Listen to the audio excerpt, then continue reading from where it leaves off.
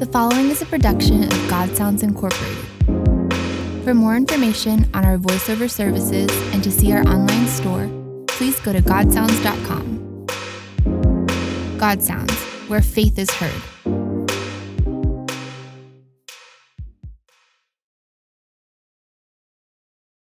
Chapter 9. Preparation for the Second Coming of the Lord.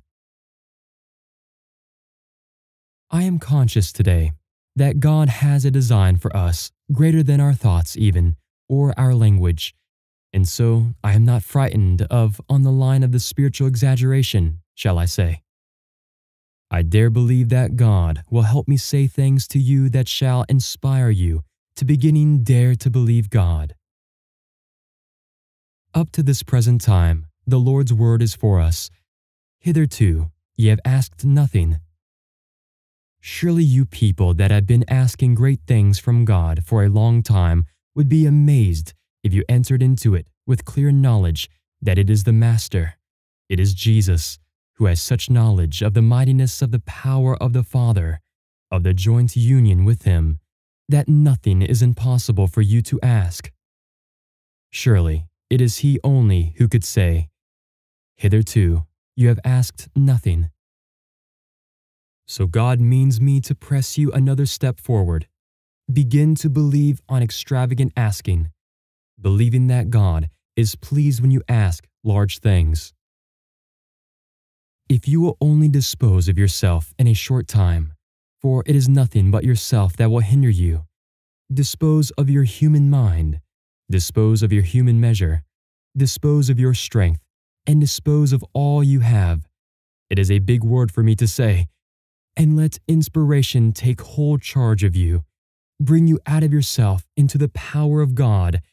It may be today that God shall so transform you into another man as you have never been before. Interpretation of tongues.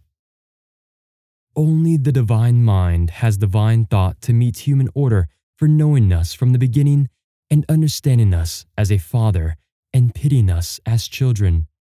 He begins with the blade and the ear and the full corn in the ear, so that we might know that He won't take us out of our death, but He will transform us moment by moment till we can come into full stature of the mind and thought and prayer and act. Hallelujah! God is on the throne. Now, beloved in the Lord, I come to you this morning to inspire you to dare believe that this day is for you as a beginning of days. You have never passed this way before. So I bring you to another day of passing over any heights, passing through mists or darkness. Dare believe that the cloud is upon thee, shall break with an exceeding reward of blessing. Don't be afraid of clouds. They are all earthly. Never be afraid of an earthly thing. You belong to a higher order, a divine order, a spiritual order. Then believe that God wants you to soar high this morning. Interpretation of tongues. Fear not to enter in, for the Lord thy God has thee now in preparation. He is proving thee, and He is chastening thee, but His hand is not heavy upon thee, as thou mayest think, for He is gentle in entreating to bring thee into the desired place of thy heart's affections. Be still, and know that I am God. It is I, and I alone, that openeth to thee the good treasure. Oh, to be still, that my mind be so unsurfeited with the cares of this life, that I might be able to enter into the joy and the bliss God has caused me to, for I have not passed this way hitherto.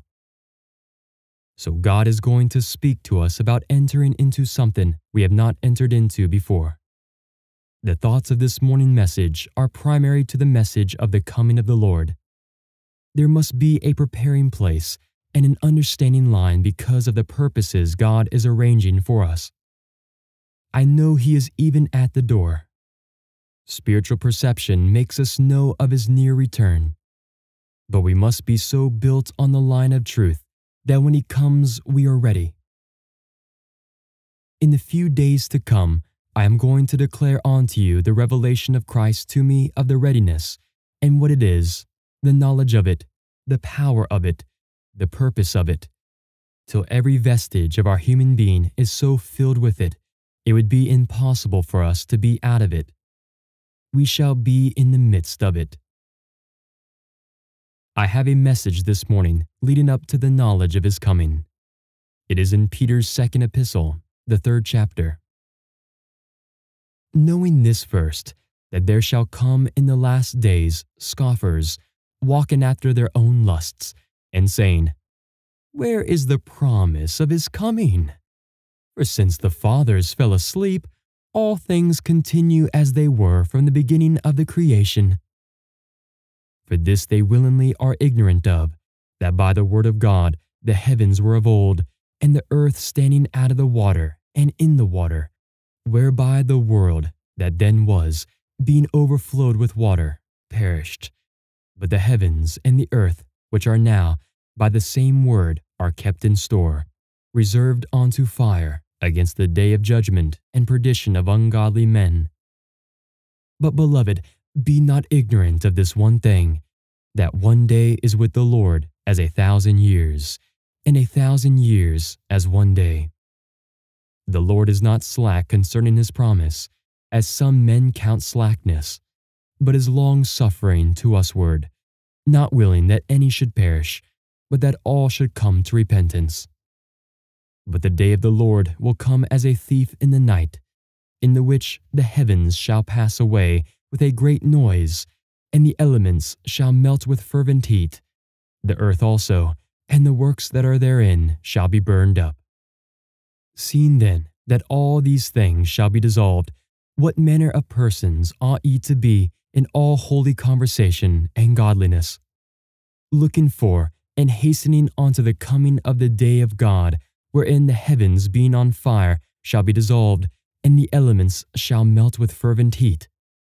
Nevertheless, we, according to his promise, look for new heavens and a new earth, wherein dwelleth righteousness. Wherefore, beloved, seeing that ye look for such things, be diligent that ye may be found of him in peace, without spot, and blameless. And account that the long-suffering of our Lord is salvation. 2 Peter 3, verses 3 to 15. I may deal with many things on the line of spiritual awakening, for this is what is needed this day. This day is a needy day of spiritual awakening, not so much as a knowledge of salvation, but a knowledge of waking in salvation. The seed of the Lord Jesus Christ is mightily in you, which is a seed of purifying, a seed of truth and knowledge, a seed of life-giving, a seed of transforming, a seed of building another person in the body, till the body that bears the seed only lives to contain the body which the seed has made, until that comes forth with glorious light and power, till the whole body has yielded itself to another, a fullness, a manifestation of the perfect formation of the Christ in you. This is the great hope of the future day. I want to speak to you very exactly. All the people which are pressing into and getting ready for this glorious attained place, where they shall not be found naked, where they shall be blameless, where they shall be immovable, where they shall be purified by the power of the Word of God, have within them a consciousness of the very presence of God within, changing their very nature and preparing them for a greater thing, and causing them to be ready for translation. You will find that this thing is not now already in the world in perfection. There are millions and millions of real believers in Christ who are losing this great upward look, and in the measure they lose this upward look, they lose perfect purification. There is only perfect purification in this upward look. When we see the day dawning, as the manifestation of the sons of God appear, just as these things come to us in light and revelation, we will find that it makes us know that everything is on the decay. Millions of people who are Christians believe this world is being purified. All the saints of God that get the real vision of this wonderful transformation of the body are seeing every day that the world is getting worse and worse and worse and ripening for judgment. And God is bringing us to a place where we which are spiritual are having a clear vision that we must at any cost put off the works of darkness. We must be getting ourselves ready for the glorious day. These are last days. What will be the strongest confirmation for me to bring to you of the last days? There are in the world two classes of believers.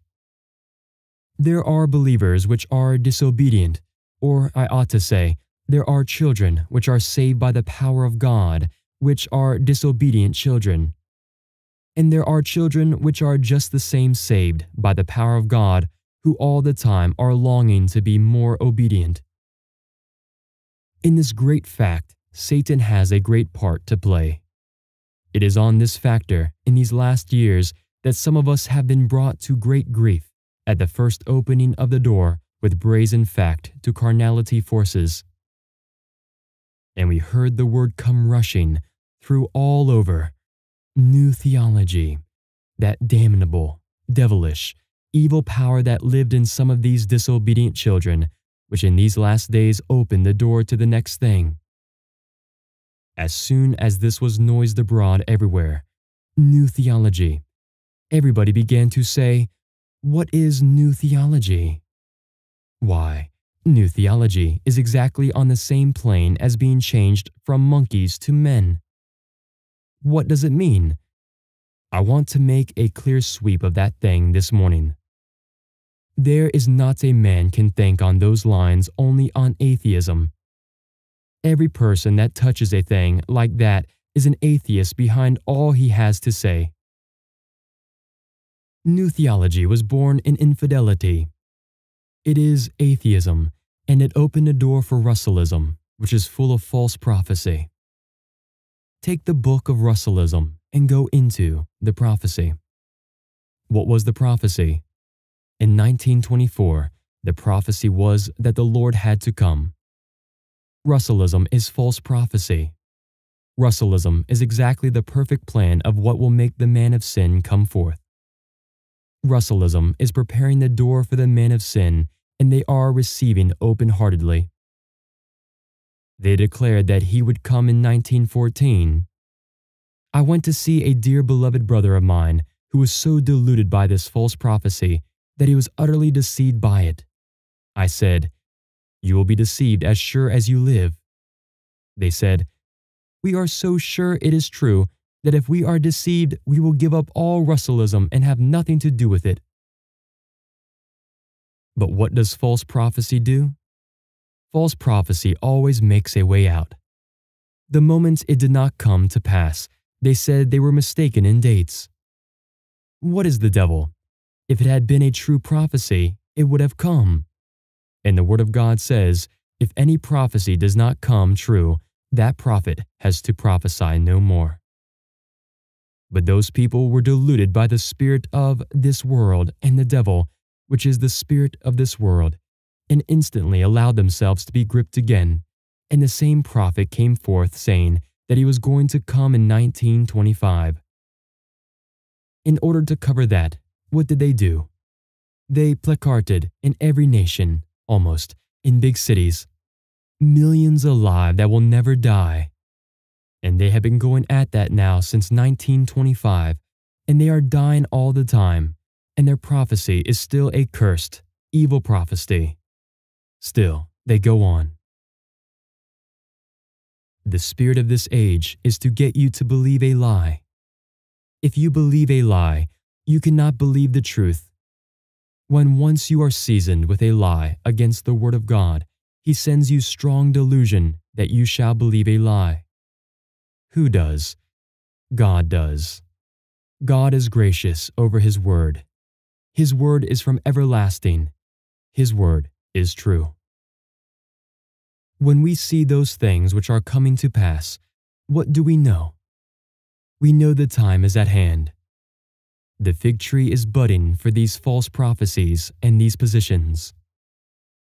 Now you see, they never stop at that. They go on to say Christ never has risen. Of course, if ever you believe a lie, if ever you turn the Word of God to some other place, you cannot believe the truth after that. Then the last days open the door for that false demon power which is in the world rampant everywhere, putting up the most marvelous buildings. Christian Science, which is devilish, hellish, and deceivable.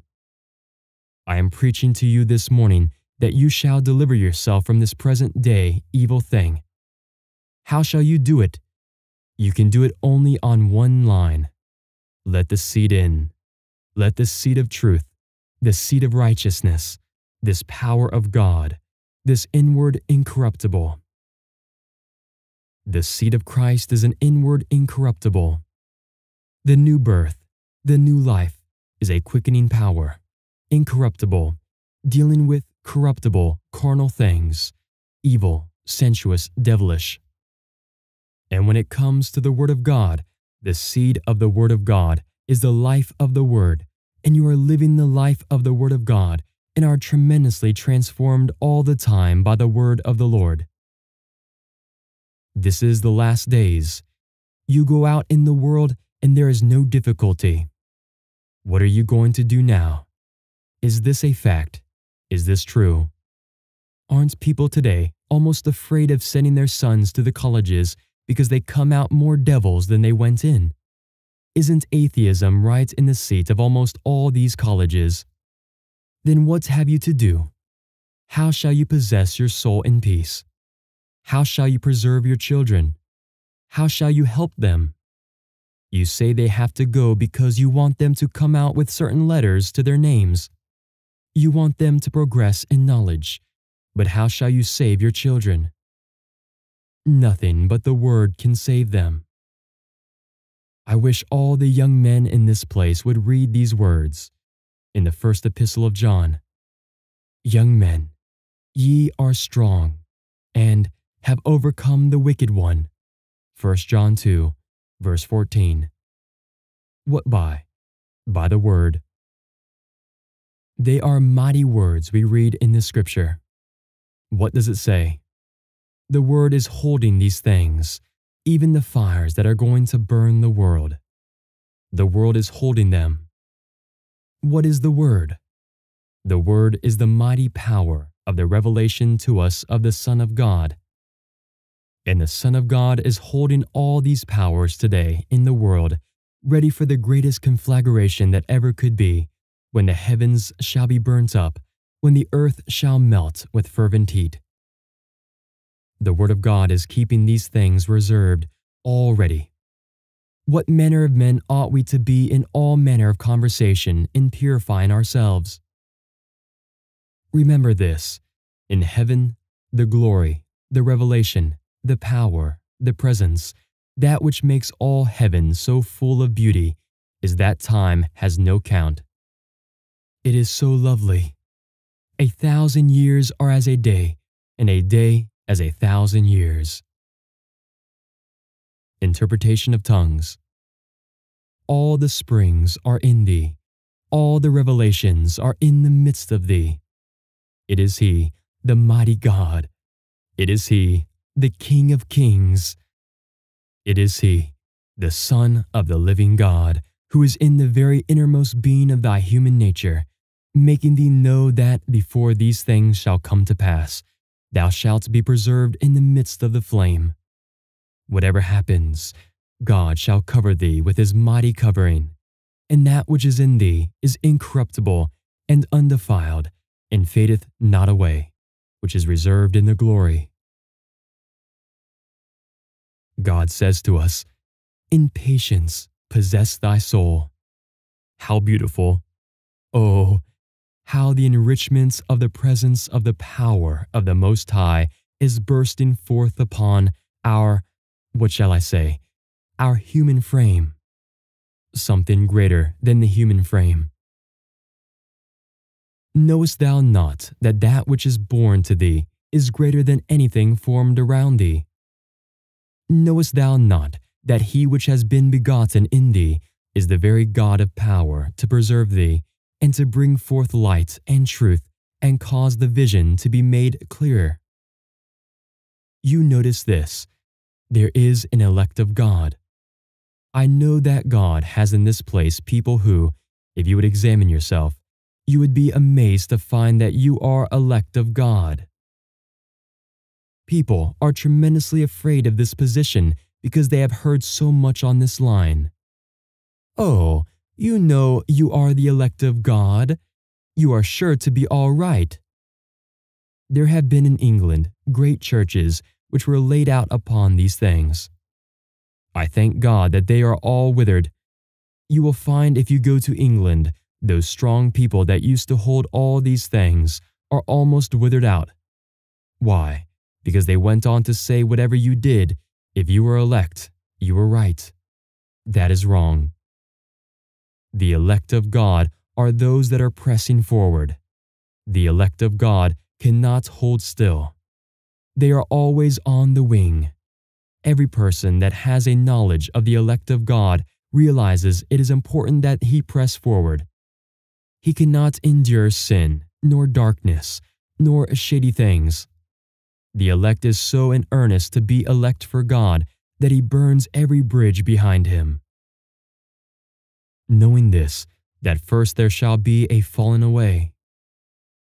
Knowing this, that first God shall bring into his treasury the realities of the truth and put them side by side, the false, the true, those that can be shaken in mind, and those that cannot be shaken. God wants us to be so built upon the foundation of truth that we cannot be shaken in our mind. It doesn't matter what comes. When I was in Sydney, they said, "Whatever you do, you must see this place that they built for the new man coming." Theosophy has a new man. Nothing but Theosophy could have a new man. The foundation of the Theosophy has always been corruptible. From the beginning, it has been corruptible. In the formation of Theosophy, it was joined up to Bradlaugh, one of the greatest atheists of the day. So you can only expect Theosophy to be atheism. It sprung out of atheism. The man of sin, as he comes forth, will do many things. There will be many false Christs, and they will be manifestations of the forthcoming of the man of sin, but they will all come to an end. There will be the man of sin made manifest. These people are determined to have a man. They know someone has to come. We know who he is that is coming.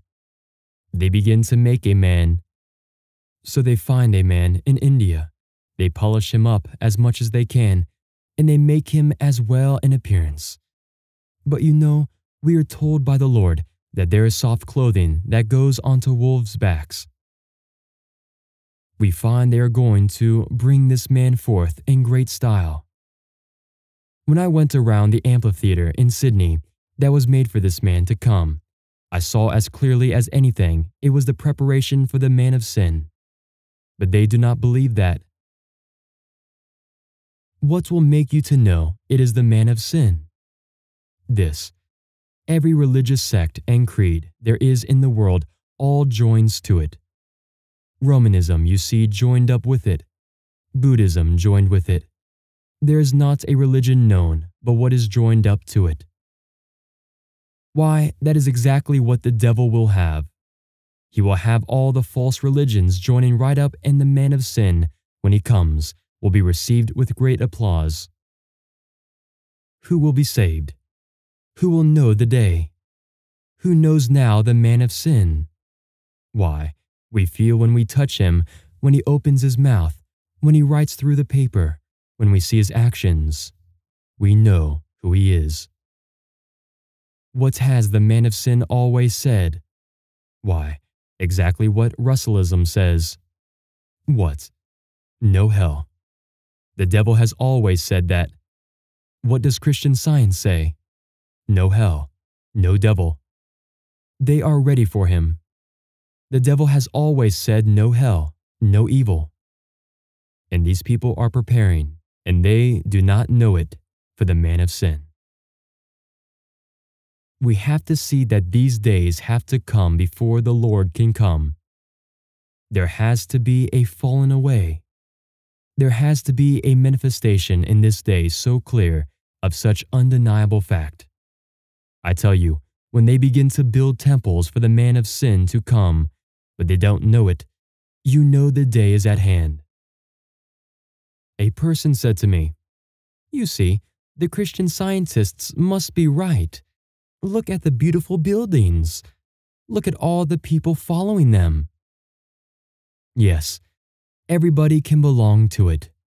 You can go to any brother you like. You can go to any theater you like.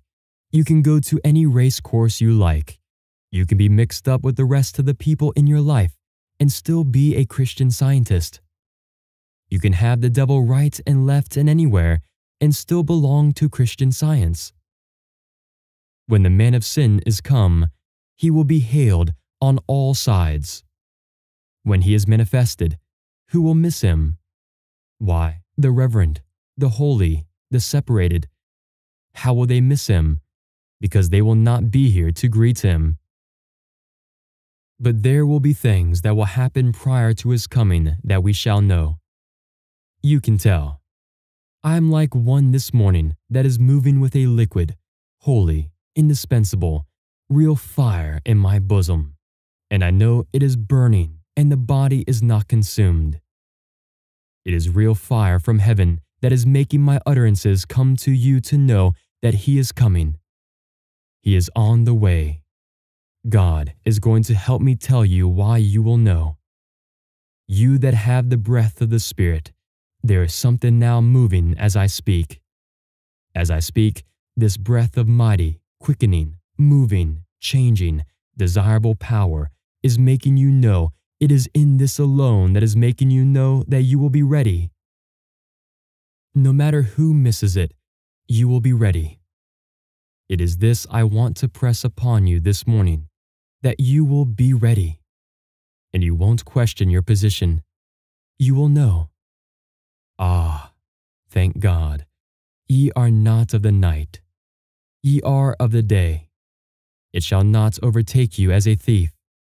Ye are the children of day. You are not the night.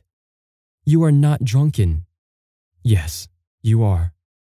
There is so much intoxication from this holy incarnation that makes you feel all the time you have to have him hold you up. Praise the Lord.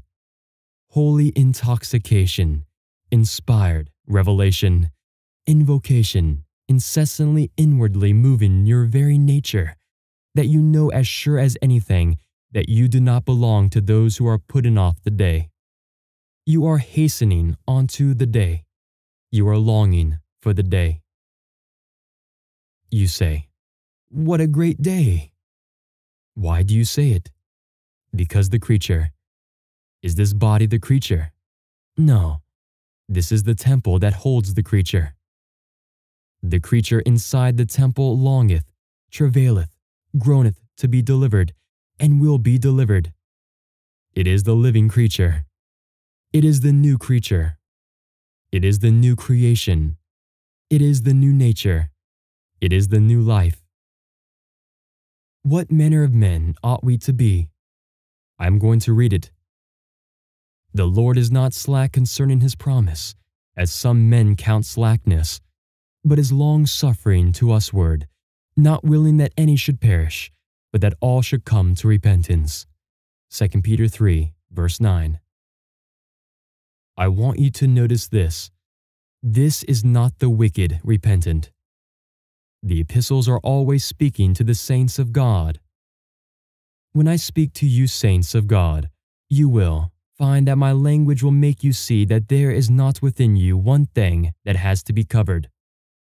I say it without fear of contradiction, because it is my whole life, inspired by the truth. You know that these meetings will purify you. It is on this line that every time you hear people speak upon this, I do not mean as a theory. This is not a theory. There is a difference between a man standing before you on theory. He has chapter and verse, line upon line, precept upon precept, and he works it out upon the scriptural basis. It is wonderful. It is good. It is inspiring. But I am not there this morning. Mine is another touch. Mine is the spiritual nature showing to you that the world is ripening for judgment. Mine is a spiritual acquaintance bringing you to a place of separation, holiness unto God, that you may purify yourself and be clean, ready for the great day. This is the day of purifying. This is the day of holiness. This is the day of separation. This is the day of waking. Oh God, let us wake today. Let the inner spirit wake into consciousness that God is calling us. The Lord is upon us. We see that the day is upon us. We look at the left side. We look at the right side. We see everywhere new theories. New things will not stand the light of the truth. When you see these things, you know that there must be a great falling away before the day, and it is coming. It is upon us. Paul said he travailed in birth. Jesus did the same. John had the same. So, brothers and sisters, may God bless you and make you see that this is a day of travailing for the church of God, that she might be formed so that she is ready for putting on the glorious raiment of heaven forever and forever.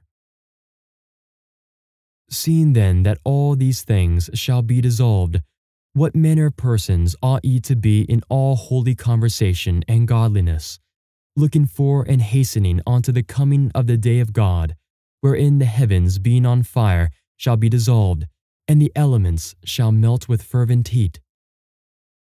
Nevertheless, we, according to his promise, look for new heavens and a new earth, wherein dwelleth righteousness. Wherefore, beloved, seeing that ye look for such things, be diligent that ye may be found of him in peace, without spot, and blameless. 2 Peter 3, verses 11 to 14. Without spot, without spot, without spot, and blameless. Do you believe it? Who can do it?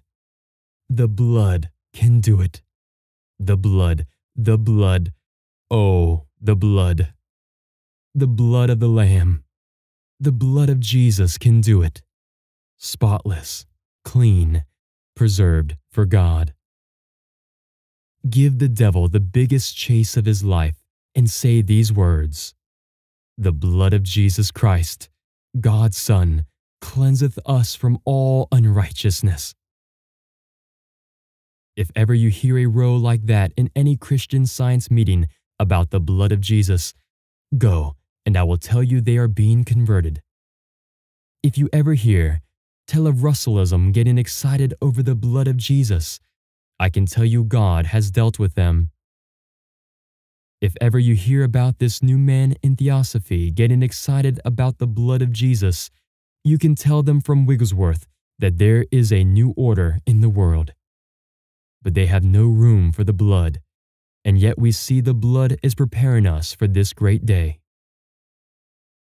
In the amphitheater in Sydney, when I spoke about the blood, and when I spoke about this infernal thing, the whole place was upset. You be careful when anybody comes to you with a sugar-coated pill or with a slimy tongue. They are always of the devil. The Spirit of the Lord will always deal with truth. These people never deal with truth.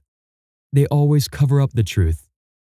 Oh, you know, we are all sons of God. We all belong to God. That is what people said when Jesus was here, and he said, "You are mistaken. You belong to the devil." And if Jesus dared say things like that, I dare. You have just heard a production of God Sounds Incorporated. To support our ministry, you may purchase this audiobook at any of the following locations: godsounds.com, audible.com, or at the iTunes Store. You may also support us at patreon.com/godsounds to receive complimentary downloads.